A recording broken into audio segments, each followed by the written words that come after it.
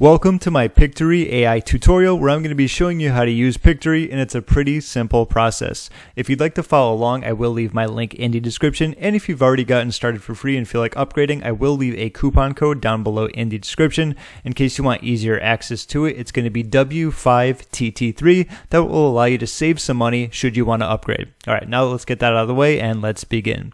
For this, we're going to be utilizing the script to video here. If you've got this down, you're pretty much going to be very good to go if you want to create those faceless YouTube videos or just any type of video for whatever purpose you need. Let's click on proceed right here under script to video. And as a little extra bonus, I'm just going to go into ChatGPT and give you a very quick prompt that you can utilize when it comes to creating a quicker video. So here I am in ChatGPT. This one's just going to be a little bit shorter just so it doesn't take longer to go into. But I'd like you to write an article that is about 250 words long. You can obviously add many more if needed. It's about how to increase your vertical so that you can dunk. So it's going to be about how to add in something that you want to talk about. It's going to be about how you can increase your putting so that you score lower, something like that. And at the end, add a call to action where someone can click the link in the description for a highly recommended vertical jump resource. Keep in mind, this would be for a YouTube video, so at the end, we're going to have a call to action and whatever it's going to be for, obviously that's where you can send them. This could be great for like ClickBank offers or anything related to that. So let's create this very quickly. Alright, and so just like that, it is done. Overall, it looks pretty good, and what I'm going to do is just copy all of this. Keep in mind, you don't have to use ChatGPT. If you already have something, you can utilize that, but just kind of showcasing, what it's going to look like, because we do want to edit it around a little. Now let's enter our video name. Okay, so what I like doing here is breaking it up a good amount, and I'll even use ellipses to just kind of get like the person to understand that there's going to be more, say, on the next slide. So I like doing usually about one sentence. Sometimes it can be a little bit longer depending on what it is. So increasing your vertical jump to achieve the dream of dunking isn't about genetics. Next would be it's about dedication and the right training. So let's do this one. This is a little bit longer of a sentence, but that's fine. Next, we want first focus on building length strength, okay? And we can go to the next one. Overall, ideally, what you'd probably want to do here is just like, if the sentences are smaller, you can always change them up. And good, this is going to be about plyometrics. And I'm just kind of like reading through, making sure that everything looks good. Don't overlook your core and upper body. And we have some exercises here. And pretty good. So that's what it's going to be looking like. Ideally, you don't want to have something that's going to be like 5 sentences in each slide. That's why I don't have too many that are a little bit longer. This is probably the only one, which is fine. And for the scene settings, you can do auto highlight keywords, and it says create scenes on. You can do sentence breaks or line breaks. Both is going to be fine, but I just like sorting it that way. It's just something I've grown to do so that it doesn't look like a very long essay, and you don't get a ton of words on every single slide. So this looks great. Let's click on proceed. And it's going to take some time in order to create the storyboard, add the visuals, the videos, the script, and so on and so forth. Once that is done, I will get right back to you and we will carry on. Alright, and so if we look at the scenes on the left right here, you're going to notice that it looks perfect, exactly like we did. This one has a line break where it just goes into the next one after the ellipses here. This is pretty much going to be the only scene that's a little bit longer. Okay, and then we have the other ones, shorter and choppier sentences, which is great. Like lastly, practice jumping. Looks like this person is jumping. So just looking at it right here from a perspective of the scenes, they look pretty good if you ask me. They're all look related and so on and so forth. So what we can do is actually go through, I'm not going to go through all of them, but I'm going to go here and just kind of preview it for you so you can see what it looks like.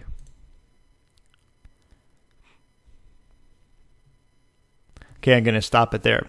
What we can also do is obviously add some voiceovers, which I will get to, but as we go through, we can take a look at these and say, like, are they good? That's ideally what you want to do first when it comes to jumping higher. So for this one, dedication and the right training, like it looks like someone's going to be jumping there. Let's say we wanted to change this one. What we can do is visuals. And for this, like something like this would probably be great. We can do this one. So let's click on this. And just like that, that's probably going to be a much better one because we're talking about someone dunking, right? Perfect. And I like how their library got 10 times larger, which is always a good thing based upon, I think the last time I reviewed this was maybe a year or so, maybe a little bit less, but it's nice to see there are a lot of improvements, okay? So that's how you're going to go about and change any of these. So what you want to do is look through, make sure that they actually operate or are based upon someone that's perfect. Like they want to get better leg strength, they're jumping. This one here, squats, lunges, and calf raises, perfect. What do we have for this one? Target the muscles necessary for explosive power. This person's jump roping, great. Once again, looks like they're jumping. I'm going to go through a little bit quicker. I'm not going to go through all of them, but we do know how to change those if needed. We just simply click on the one we want to change. We type in, say, let's do a squat. And perfect. There's just tons of them. Now keep in mind that some of these are, as you can see, are going to have the watermarks, but if you have a paid plan, it's not going to be there when you go to export, just so you know. Next, we have audio in case we want to add any of this. This is going to be applied here. Let's say we don't want to add that. What we can do is just click play to check it out. Okay. And obviously how you would do that is simply add apply if you want to do that. I'm not going to do it since it's going to talk over me and a lot of the voiceover action I want to show you, which is pretty important, right? So let's say we're starting from here. We have our voiceovers. So there's going to be plenty here. Let's say we want to go with Adam. Allow the world to live as it chooses and allow yourself to. Okay, Anthony. Logic will get you from A to B. And Brian. We have committed the golden rule to. I'm going to go with Adam. Let's say we want to use Adam. Let's click on apply. It says generating hyperrealism for your project will notify you when your premium voice is applied. So let's give it a second and then it will add these to our actual video. All right, great. So voiceover applied. Let's say we just want to go to this scene and we can test this one out. Let's go to preview. It's going to give it a sec to add it in and preview the video. It's about dedication and the right training. Okay, so here's an example if we wanted to change that. There's something else you might be maybe curious about. You'll notice how on this one we have our AI voice. We can remove a voiceover on this specific one if we want to, so we can do that. And the reason I'm bringing it up is specifically because what we can do is upload a voiceover. So if you have a separate software and you want to utilize that, what you can also do is record your own voiceover. So it's going to be interesting given the fact I'm already recording it, but I'll show you how it's done. Let's go to record. And what we want to do is press on record. We're going to say what's stated right there and then stop it. It's about dedication and the right training.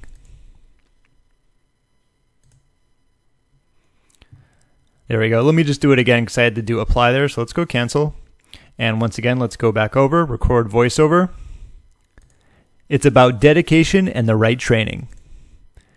And let's do save or just do apply. Great. Now that it's done, what we want to do, say it shows applied to scene 2. Let's just preview it so we can listen to it. It's about dedication and the right training.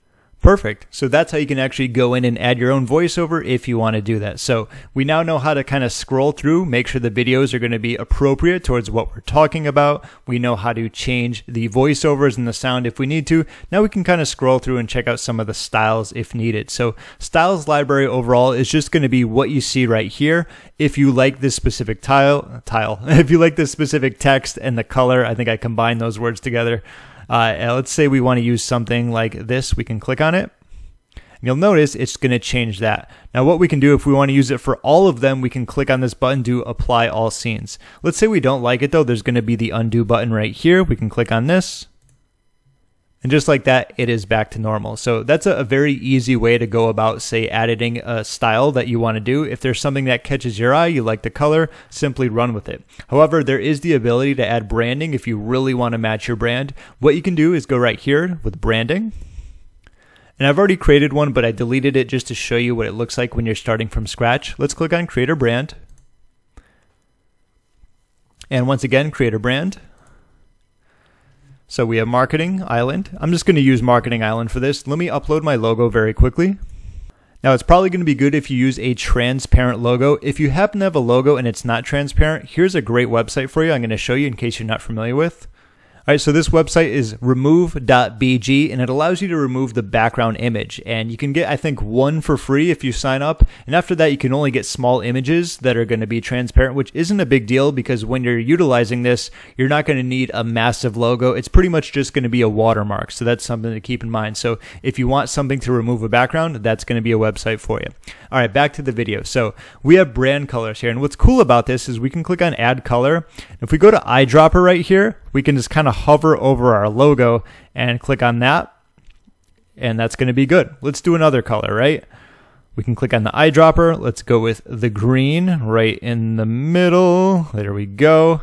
And if we want to go with black, I think that looks fine, kind of the yellowy orange and the green. And the brand font, if you have a specific font that you like to use, there is one, I don't remember the name, but if I see it, I'll probably know. Yeah, Lato, I like that one. So you can choose your brand font. Let's click on create.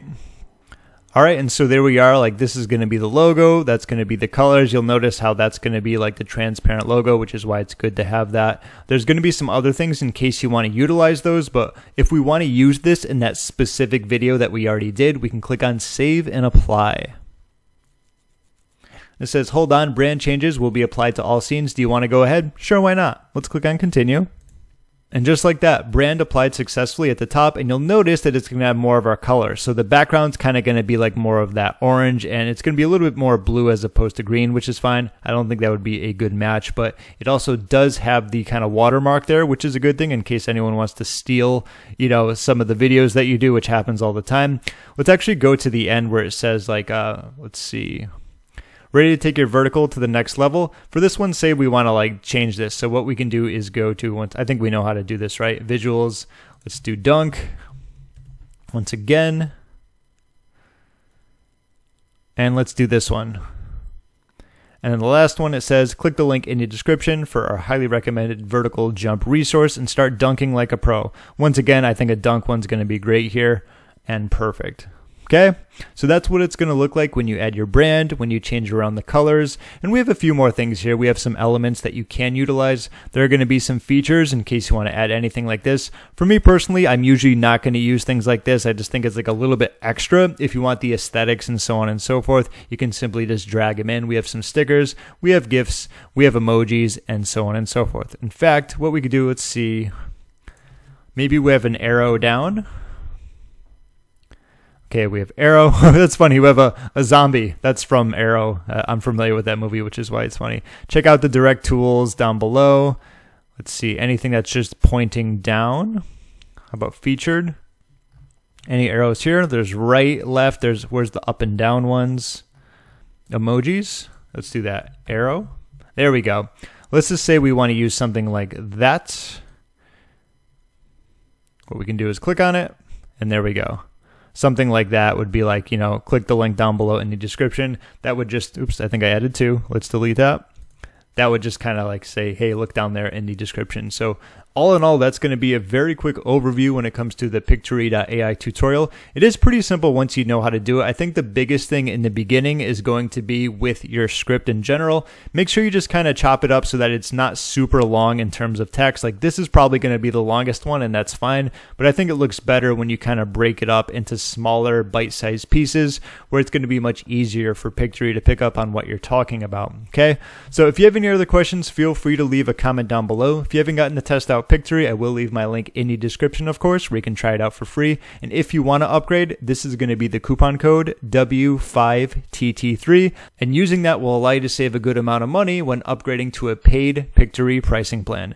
My name is James. Thank you so much for watching, and I will see you in my next video.